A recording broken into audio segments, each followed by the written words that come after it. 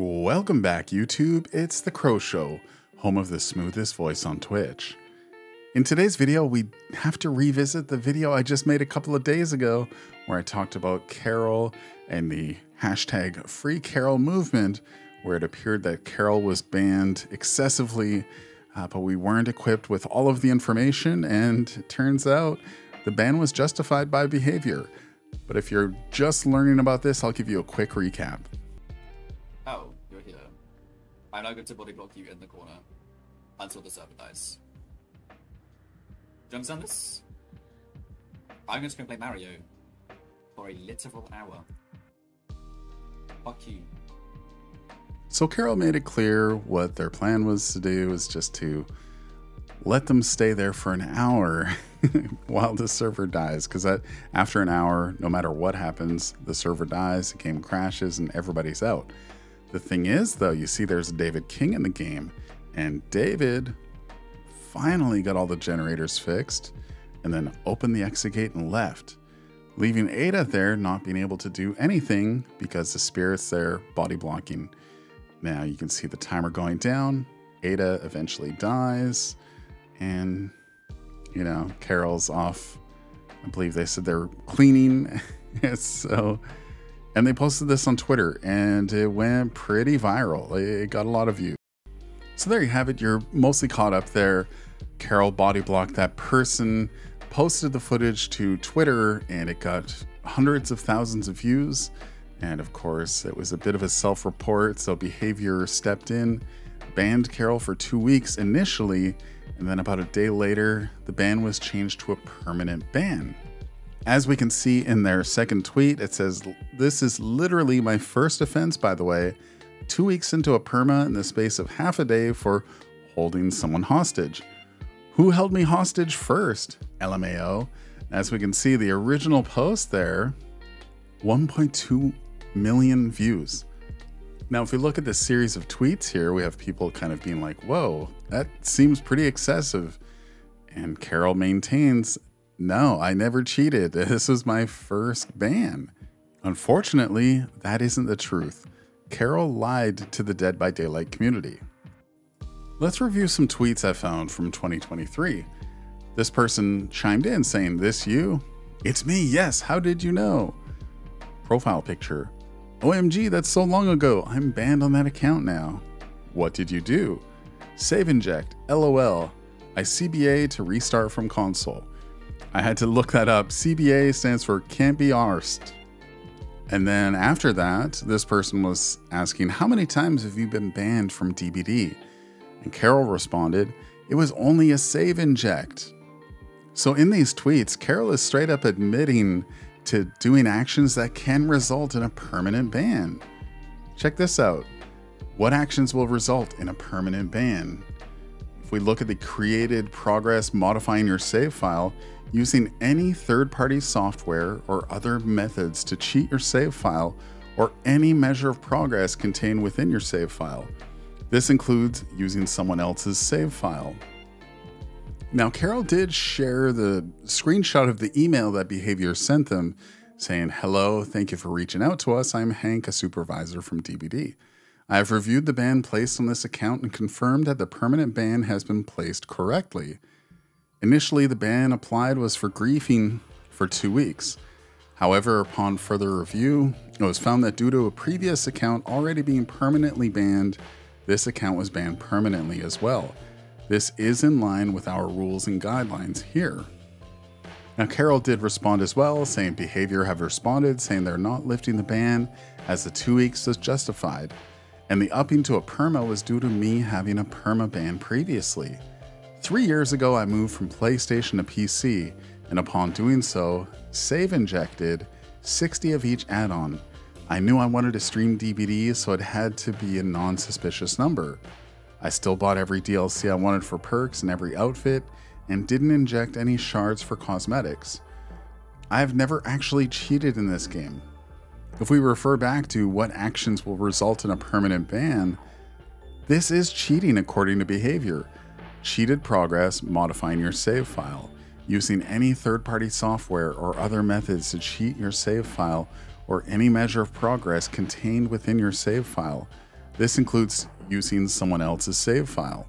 And yes, it's true, there are people who've done far worse out there. There are, sadly, transphobic, homophobic people out there, racists, people who use exploits and cheats. And that's where the conversation kind of turned for a while in the last couple of days. It's like, why are you taking this person down and not taking down the actual cheaters? Well, if you remember, once upon a time back in the Epic Games Store, Dead by Daylight was free. So a bunch of people / bots created a ton of free Dead by Daylight accounts. So I do believe cheaters get taken down, but it's just so easy for them to acquire another account that has everything they need so they can keep cheating and keep griefing people. I do want to return really quickly to these tweets that I also found from October of 2023. I can't see the original posts because the person deleted them, but I do see Carol's tweets. Their hardware ID banning off the bat now. I was talking about this to ISTG. It was you about my friend getting the same thing. See, that's why I'm confused, because I still have my DBD account, I think, even though I injected 10,000 mother-daughter rings on my old account. Now, if you're really injecting 10,000 of the most powerful add-ons in Dead by Daylight to your account, yes, that is cheating. And it is disingenuous to hide that from the rest of the Dead by Daylight community, while there were people who, in good faith, thought that you were wrongfully banned, myself included. I felt bamboozled. I felt hurt. My feelings are hurt. Seriously though, there were people spamming the Dead by Daylight account with #FreeCarol. And I know it's a bit of a weird spot to be in. You know, you've got all of these people rallying for you, but at the same time, you're holding information back from them and actually lying to people, lying to mutuals about your ban history. I think there's something kind of shady about that. It rubs me the wrong way. But you know what?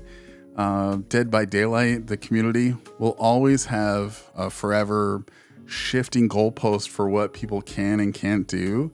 And if you look a certain way, you can get away with a lot more because the double standard does not apply to you. Now, before all of this got wrapped up, before we heard the final note from Behavior, Carol did mention how my income was largely from streaming DVD. With that option now gone, I'm going to be earning severely less. So try to make ends meet. I'm going to be reopening my commission sheet, link in replies. And I always want, no matter who it is, I want people in this space to succeed and find financial stability and financial happiness. I'm going to wish that for everybody, except for maybe people who are actually hateful. And I don't think Carol's actually hateful here. I think it's just bad circumstances, an unfortunate self-own. But the fact that they lied to the community, that does rub me the wrong way.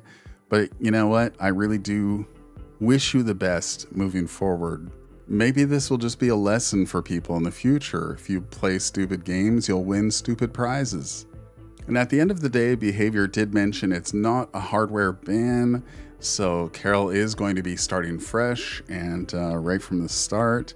And no cheating this time. Yay, hooray. So there you have it. That's the end of this story. Honestly, I thought in the first video, I thought it was a mistake. Maybe I'm too gullible. Maybe the rest of the community is too gullible because Carol kept stating, this is my first offense. I've never been banned before. So to anybody who felt bamboozled by that, by my video, I apologize for fueling that machine. And I just felt it was responsible for me to do a follow-up and just weigh in with my honest thoughts. There are, of course, some other aspects of this story. It did get kind of messy earlier today. Some drama with a major leaker subtweeting and subtweets going back and forth. I just don't care to get into that right now. I don't want to become like 100% DVD drama channel. Like, people can do that, and people do that, but I just don't want that to be my content, if you know what I'm saying. So Anyway, I thought this was an interesting story. Wanted to offer some closure. I wish Carol all the best in the future. And if you made it this far, you watched the whole video, thanks very much for watching. Make sure you like, subscribe, and weigh in on the comments. What are your thoughts on this situation? I'll catch you in the next video. Peace out.